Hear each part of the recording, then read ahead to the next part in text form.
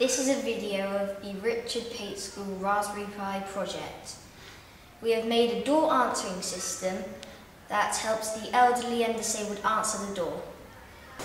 Hello, we are the Raspberry Pi team. I'm Kitten. I'm Miles. I'm Joseph. I'm Nina. I'm Theo. And I'm Olivia.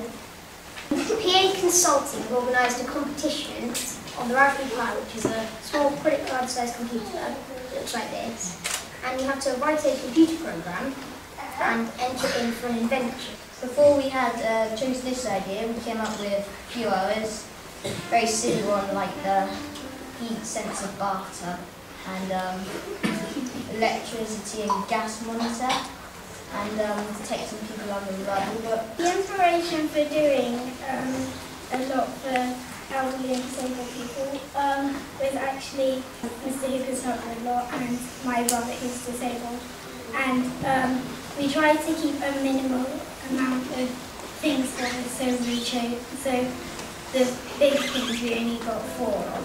So we got a lock that goes on the door, which unlocks to a certain code that's posted by this number pad, and that's connected to the screen, which is connected to this number pad that, if you type in a certain number, shows writing on what the person inside is trying to say to the person outside. And now we're going to show you exactly what it does.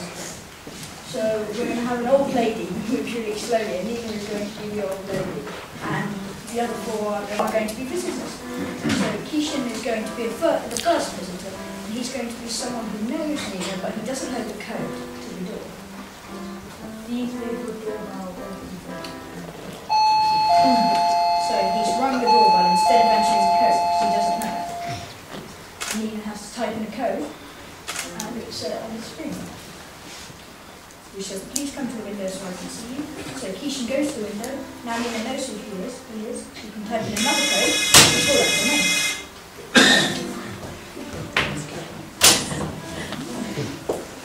And Miles is going to be Nina's nephew,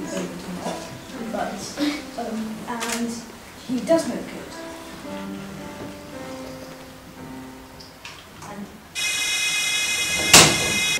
And Joseph's going to be someone with a parcel for Nina, but it can't fit through the letterbox. So he's going to ring the doorbell. Because Nina's an old woman, it's going to take her a long time to get to the door.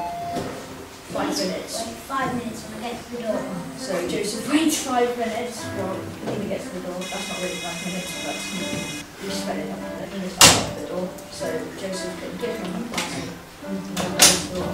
Now Olivia is the neighbourhood nuisance and is going to try and get it.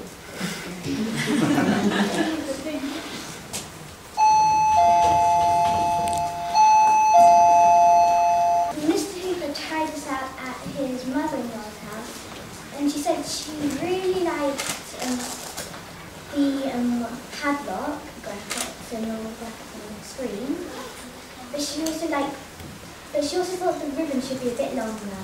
She couldn't really see the pad. We only had a limited amount of items because we could only spend £50. If we could spend more, we'll have a microphone and a speaker so the person inside could speak to the person outside, and the Wi-Fi and the screen so you can see the person outside. That concludes our presentation. We are now open for questions. I've got a question. How did you find working as a team? There were some slip-ups along the way. The jobs, yeah, we had to, basically we were working in sort of little groups, like Joseph wrote the main programme, and I did this costume design I designed that, Mia did the tablet, and Keishan did the graphics for the code padlock, and Miles did the codes for that.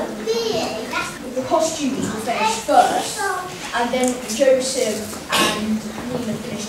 Joseph finished his, then Nina finished hers, and then Olivia, who I think had the most difficult job, finished hers last, and we put it all together on one computer, and it worked.